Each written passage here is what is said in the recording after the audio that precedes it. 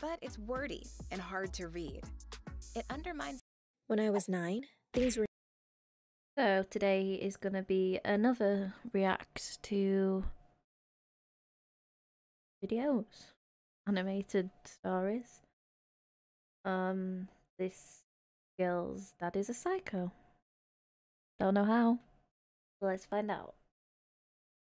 Were nice, except Dad was cheating on our mom and even broke some of my sisters and my toys when he was angry. But when he was calm, he was really fun and still our dad too. We loved him, but one day he left our house, walked out the door, and never came back. It broke my family's heart, especially since my sister Tammy is kind of crazy and difficult to deal with for my mom. I kept writing my dad letters at the address a friend told us he was staying at, but he never responded. He even sent back one of our letters all ripped up. As I got older, I kept expecting him to show up and come back, or at least get in touch. But he never did, until I was 17, that is. My sister was genius-level smart, but liked to use her smarts to pull off crazy antics. One day, I decided to film some of my sister's stunts. With some of her friends, she had organized a big race through Costco, with bikes and everything. Later that night, I had an argument with my sister over her inconsiderate actions. She just laughed again and dared me to post the video, so I did. The next few days were pretty normal. My mom and I went grocery shopping together, and my sister and I argued. Until one day, while we were walking to school, a girl approached us. She asked my sister if she was the one from that Costco bike video. She showed the video, and I couldn't believe it. My video had over 700,890 views. Over the next few days, my video got more and more popular. I even got a bunch of subscribers. Some were angry, saying how my sister and her friends should be punished for what they did. A lot wanted to see more videos, though. I wasn't sure what to think. I posted a new video. It got thousands of views. The next day, it had 500,000, and the Costco bike video had even more. I also had a message from TikTok that I would now be verified and could earn ad money on the videos. We also got offers from places like Walmart and McDonald's for us to do stunts at their locations for PR. Maybelline wanted us to be the faces of their next ad geared at teens, and we said yes. Our mom wasn't sure what to think and wasn't pleased about our highway picnic stunt, but Tammy promised to tone it down. So Mom agreed that we could keep up our video thing. Over the next few weeks, I filmed more and more of my sister's crazy antics. How she started a spaghetti fight at school. How she brought a ladder into a movie theater and watched the whole movie with it. How she paid a parking ticket on a piece of toilet paper. Crazy stuff like that. And our video views and subscriber count boomed and boomed. So did our TikTok revenue. My mom made us open a savings account and put some of the money in there. I spent some on charities and mutual funds. But Tammy spent all of hers on stupid stuff, like a marble toilet and some designer clothes. After another few weeks, we even got on the news for being overnight TikTok sensations. The next day, my dad called us up. We couldn't believe it. He apologized for being away for so long and said he was ashamed and figured he had left things too long. He said that he wanted to see us now. My mom wasn't so sure what to think. I was suspicious and found it really convenient that my dad decided to show up now, of all times. But I missed my dad, and Tammy really wanted to go. So we agreed to see him that weekend. That weekend, my dad took us out for Dairy Queen Sundays and told us about what he had been up to since he left us. He was living on welfare and cried a lot, telling us that he was so ashamed he had just left his family how he did. He claimed that the stress of having to provide for us and having a terrible mother had just done him in. We had never heard anything about our grandma Beatrice being horrible and beating him, how he described, but my dad's tears looked real. When he asked to see us the next weekend, claiming that he even had ideas for future pranks with us, we agreed. I didn't really buy it though. Grandma Beatrice was the coolest woman I knew, and I thought it was pretty convenient Dad was coming up with all of this now. But my sister was really psyched about having seen him, and at having the prospects of having new ideas for pranks, since I didn't come up with many myself. I tried convincing my sister, but she wouldn't listen to anything against our dad. Even called me jealous since he had complimented her on her fearlessness. The next few weeks, I refused to see my dad. Tammy and him came up with a few prank ideas together, like filling our high school with balloons and switching out our local barber's toupee. These videos did well, but I was still suspicious. Tammy and I still hung out and went shopping together downtown. That night, we were on our way home when we saw our dad. He didn't see us, though. He was very drunk with his back to us, sitting on a patio, surrounded by beer bottles with a friend. He was telling her how the only reason he had come back was to make a fortune off his famous, stupid kids. He was laughing about he had lied about his mom being terrible and fed us a sob story that we had bought, hook, line, and sinker. My That's sister and I hurried awful. home. I was upset, but not overly surprised. Tammy was completely enraged, though. At home, she was determined to get revenge on our dad. She created a list of crazy revenge ideas, including mummifying him with toilet paper, covering him with honey, and dumping that's him not in the that middle of a crazy. bear-filled forest. No, Her other babe. ideas, like duct taping him to the ceiling of a porta potty, were equally evil. I had to talk sense into her. As if- Finally, she as agreed if on a that's less gonna serious work idea for anyway. revenge that included public humiliation and that we could even cash in on too. The day of, Mom was visiting our Aunt Beatrice, so it was the perfect time.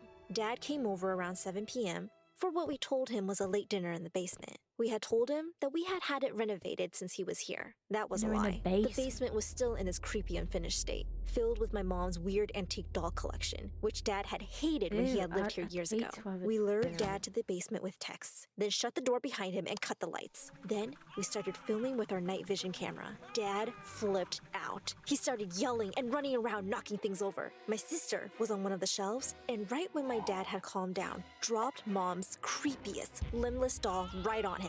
He screamed like a baby and ran to the door, crying and begging to be let out. Once he think the opened the door, kids are he ran out of the psychopaths house, too. swearing, crying, and blubbering like a baby. Best part of all, we had it all on camera. Once we posted our video of Dad freaking out from being in the basement, it was our most popular video yet. It got over 2 million views. That night, when we got home from school, Mom was waiting for us with a worried frown. Turns out, Dad was suing us for mental trauma received from the basement. He was trying to claim that he now had post-traumatic stress from our prank and even had an old sleazy lawyer friend who was willing to go to court with this. Mom was Wow. upset with us and worried, while Tammy wanted to enact her toilet paper, honey, and bear plan. I managed to talk her down to a more reasonable idea. Unfortunately for my dad, As a if quick the Google honey search and found bear that his plan's lawyer gonna friend happen was a anyway. third-rate crook who was a passable lawyer, you but get a nothing grown more. man in Tammy and toilet I, on the other paper hand, and could afford the flipping best money lawyer that money could and buy. put 'em in a This ward. lawyer was handsome, talented, and as good as they come. In court, it took only a few hours for him to annihilate the so-called case of my dad and get him literally laughed out of court.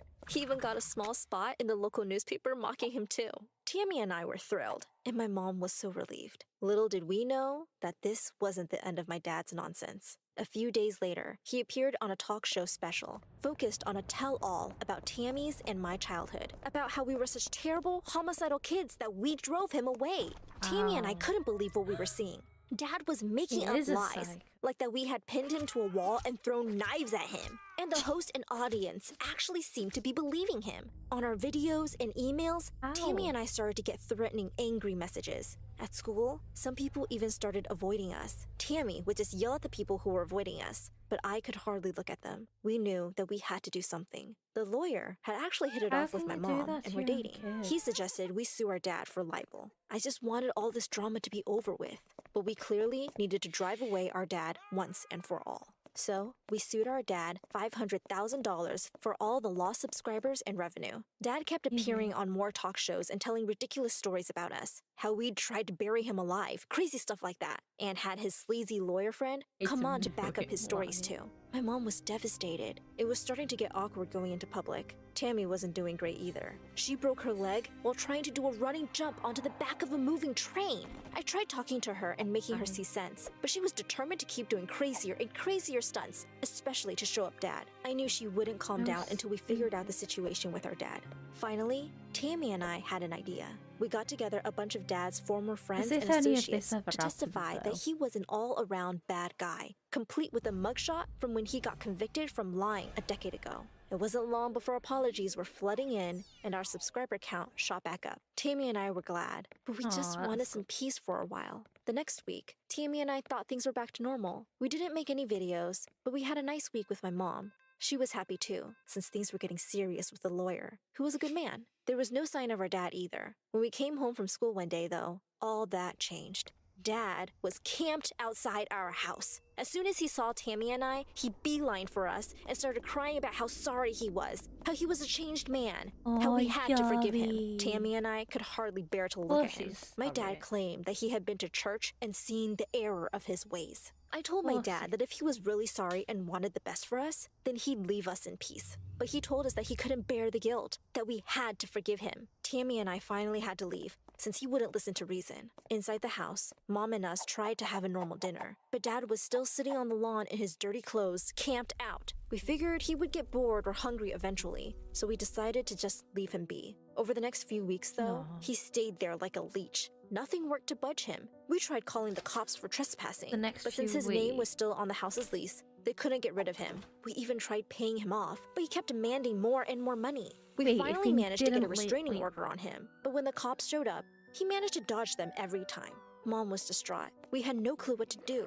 I couldn't go on like this. Tammy and I sat down with my mom and talked about what we could do. It really seemed like our dad wasn't going to leave us alone until we were as broke and miserable as he was. But I had a plan. We had all that money in our savings account from our TikTok videos, and money was still pouring in. We needed to move to a fancy gated community. Mom wasn't totally swayed, since she wanted us to stay humble and save that money for college.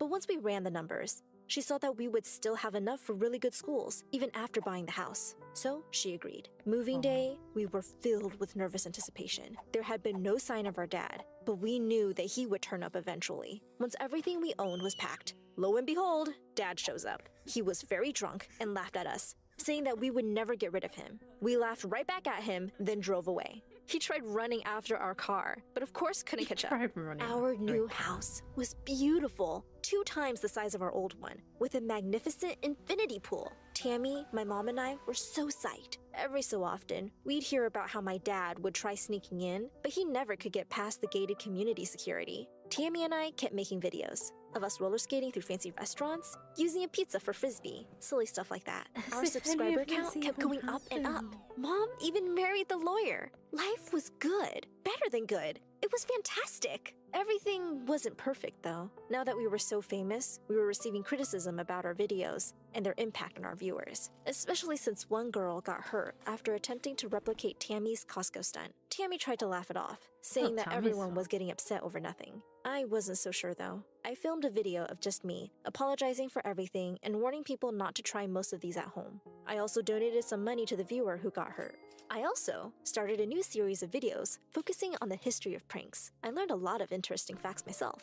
One day, we got the best news ever. Dad had been arrested for fraud and shoplifting. Once he was in custody, Wow. a bunch of his other crimes caught up with him. Since leaving us all those years ago, it turns out Dad had never worked an honest day in his life. Now, he was going to be prosecuted with the full force of the law and pay dearly. In the end, Dad was sentenced to 25 years in prison. He tried to pull the whole religion thing with the judge, but after he tried getting a crony to blackmail her into releasing him, that didn't go over well. Finally, he went to jail and stayed there. Tammy and I were overjoyed. Now, Aw, life was isn't that really nice? good. We vacationed in Bali, Australia, and LA. We had a gorgeous big house, and we made videos that we loved. Mom finally didn't have to work 2 different jobs to keep us afloat. We had enough money for college if we chose to go. But most importantly, our dad was gone from our lives for good. More than that,